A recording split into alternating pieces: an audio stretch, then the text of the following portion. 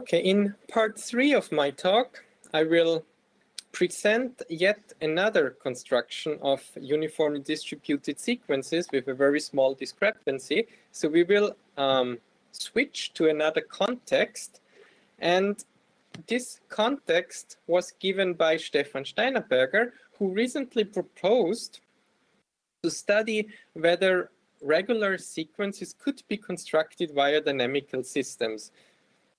So his idea was that suppose we are given endpoints in the unit interval, and then we construct the endless first point in a greedy manner. So he suggested a particular function here, and he suggested to construct the endless first point as the minimum of the sum of certain energy functionals. So here you have an x, and here the xk denotes the first points that you are given, and he suggested to define the next point on the location of the minimum of this sum. So where this function gets minimal, this x should become the xn.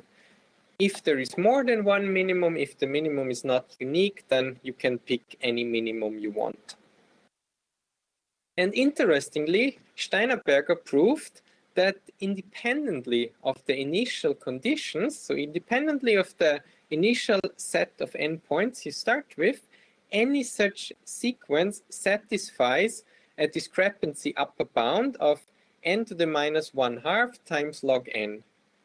And in particular, he did some numerical experiments, and these led him to conjecture that the discrepancy of any such sequence actually satisfies the bound n to the minus 1 log n. So he conjectures that these sequences are actually low discrepancy sequences. And even more, he conjectures that there is a constant that does not depend on the initial segment from which this construction is started. So what he is saying is, start with any set of points and then let the algorithm do its job, and asymptotically you arrive at the sequence with the same distribution independent of the initial perturbance. So he suggests that this procedure somehow self-regulates and asymptotically gives you something very regular. And the aim of this third part, and in particular the aim of my paper, was to give affirmative answers to these conjectures in a very special setting. So I considered the setting when we are only given one initial point x0. And to do this, I need to introduce some concepts. So I have already mentioned in part 1 that van der Corput sequences are one of the most famous uniformly distributed sequences. And the way you define a van der Corput sequence is as follows. So you start with an integer n, you write it in base 2 representation. So you have these coefficients a0, a1, a2. So these coefficients are always numbers from the set 0, 1, and then you have powers of 2. So you write the integer n in its base 2 representation.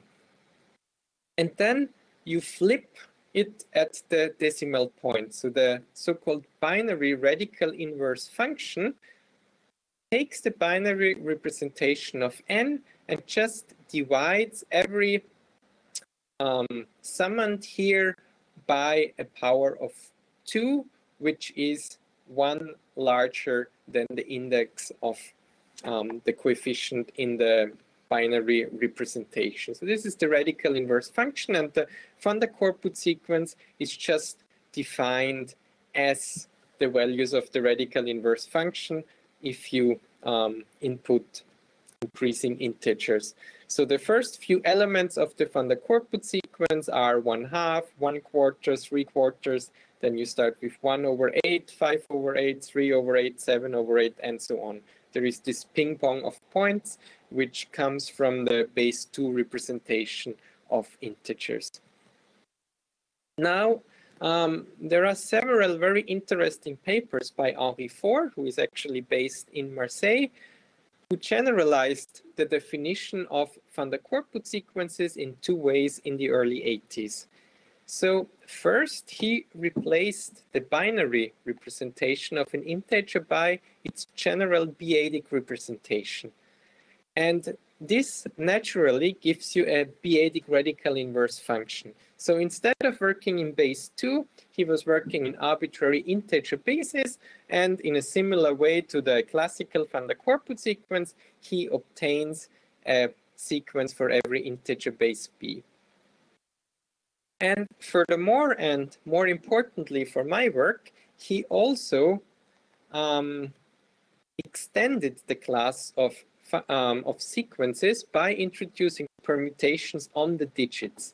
So he defined the generalized or permuted van der Corput sequence as follows. Instead of taking the b-adic radical inverse function, he actually introduces a permutation of the n digits and applies it in this infinite sum. So assume you are working in base 5, and then whenever in the integer representation, in the b-adic or 5-adic integer representation of n, there would be, let's say, a 3, he would replace it with the value of the permutation of 3. So for example, every coefficient 3 would become a 2. Every coefficient 2 would become a 1, and so on. So in this way, he introduces permutations, and of course, this makes the class of sequences he can consider much, much larger.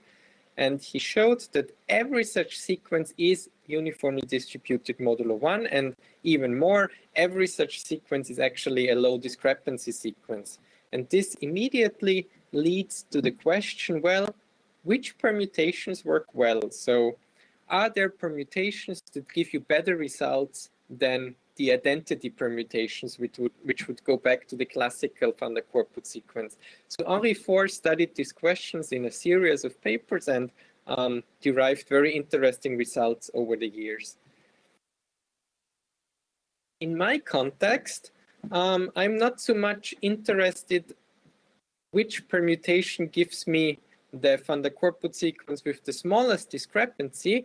I am more interested in the general machinery that Henri Faure developed, because it turns out that I can describe the output of the greedy algorithm of Steinerberger in terms of permuted van der Corput sequences.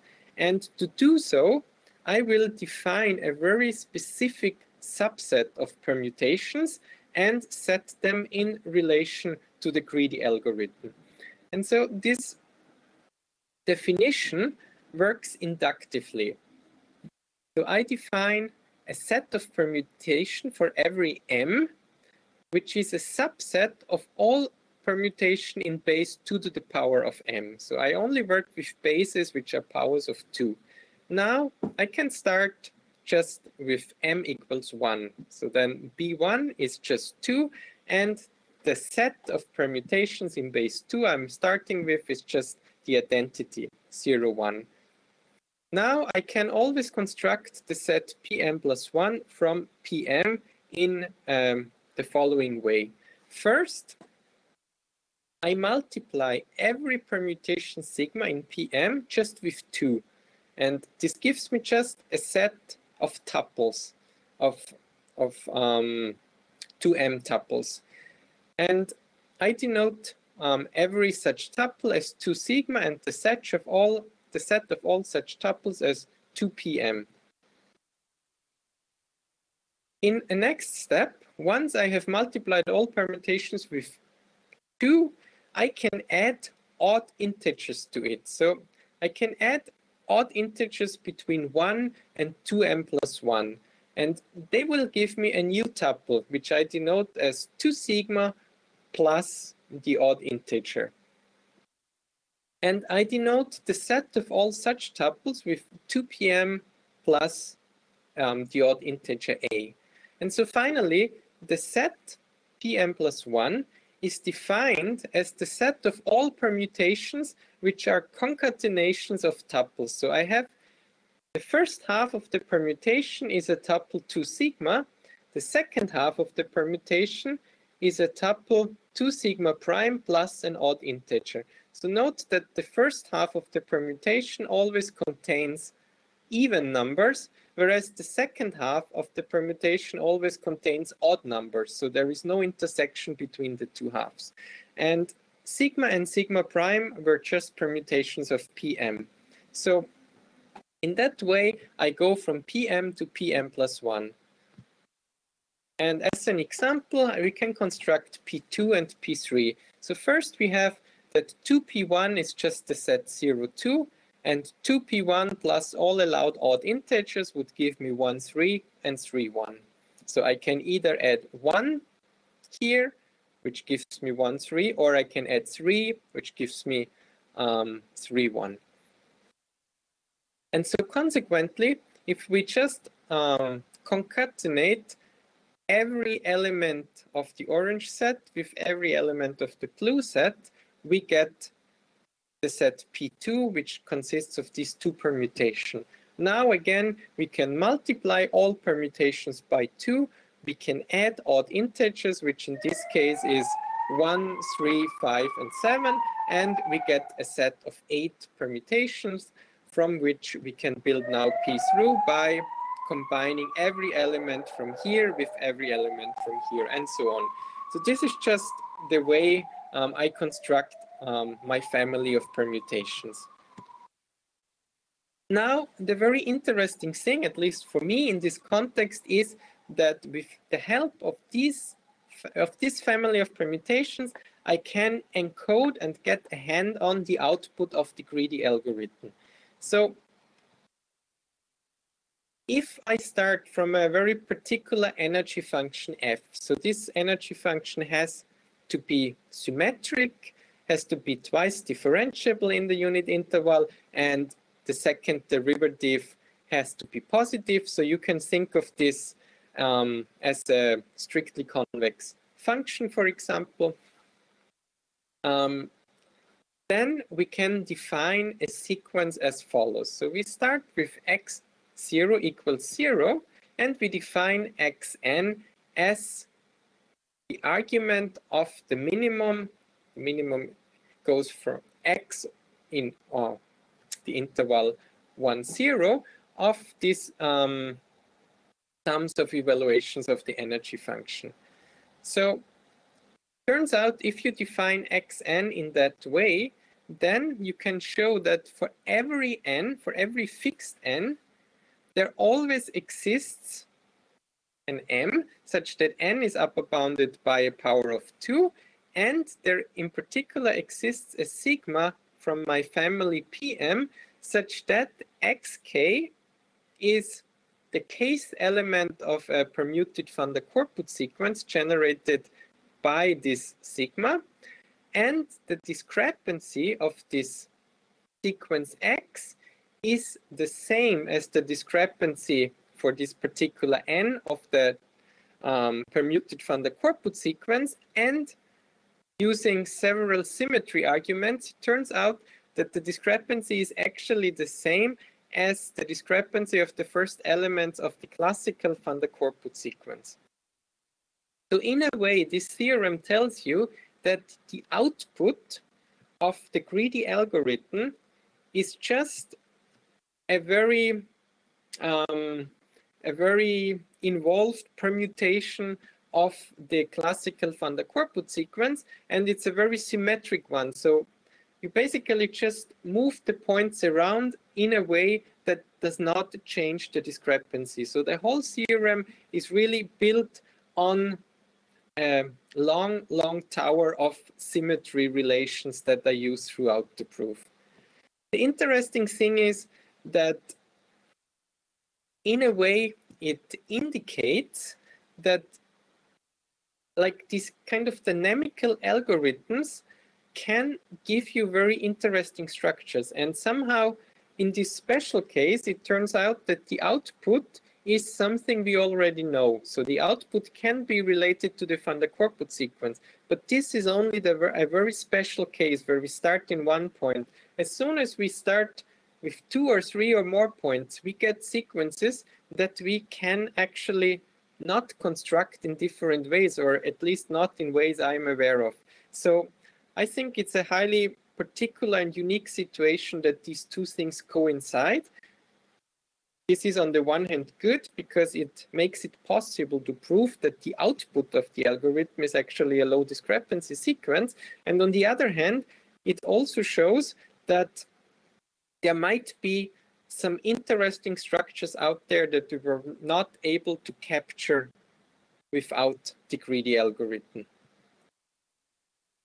So as an interesting question, I would like to ask, well, which structures arise when we use different classes of functions that are not covered by the theorem? So if we change the assumptions on f, can we get similar structures? Can we get totally different dynamics here?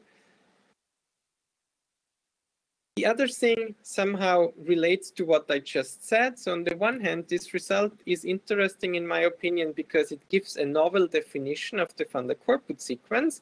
And on the other hand, it shows that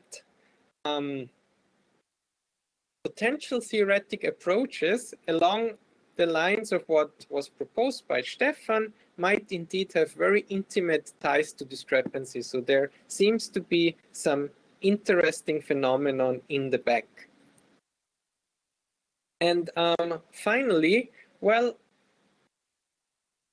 is there another family of functions that can be used to reconstruct permuted van der Corput sequences in other bases? So I was not able to reconstruct any other van der Corput sequence apart from the classical one in base 2.